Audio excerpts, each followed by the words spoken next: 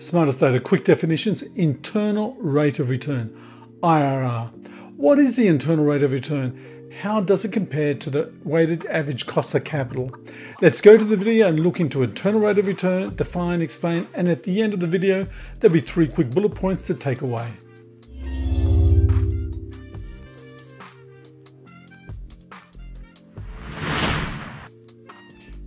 Internal rate of return is a financial calculation or metric used in the analysis of an investment, estimating the potential return. If the internal rate of return is greater than the average weighted cost of capital, the investment adds value.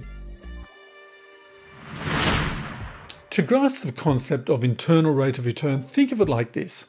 A company must fund its operations by a combination of debt and/or equity. The combined cost is the weighted average cost of capital, WACC.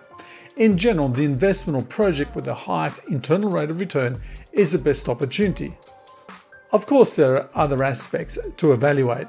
The relationship between IRR and net present value, NPV, must also be taken into consideration.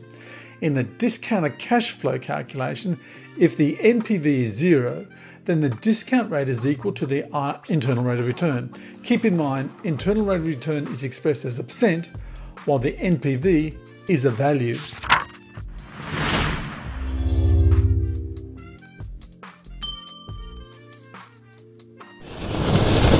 Three takeaway bullet points regarding internal rate of return. It is a financial metric used to evaluate an investment. An IRR greater than the weighted average cost of capital adds value. Internal rate of return is expressed as a percent, and NPV is a value.